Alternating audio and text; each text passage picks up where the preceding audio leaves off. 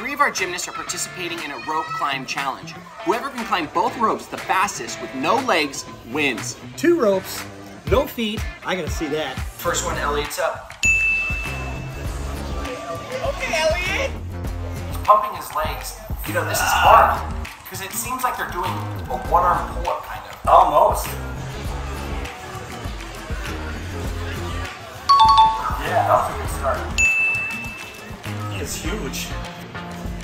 Get to the top, dude, now! Get to the chopper! I'm seriously impressed with Reinhardt's rope climb. He made that look super easy. These guys are like real superheroes.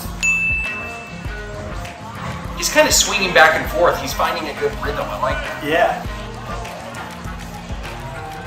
He's got it. And that's it. Reinhardt is the winner for that challenge. If you like the video, subscribe. Do something. Get out there.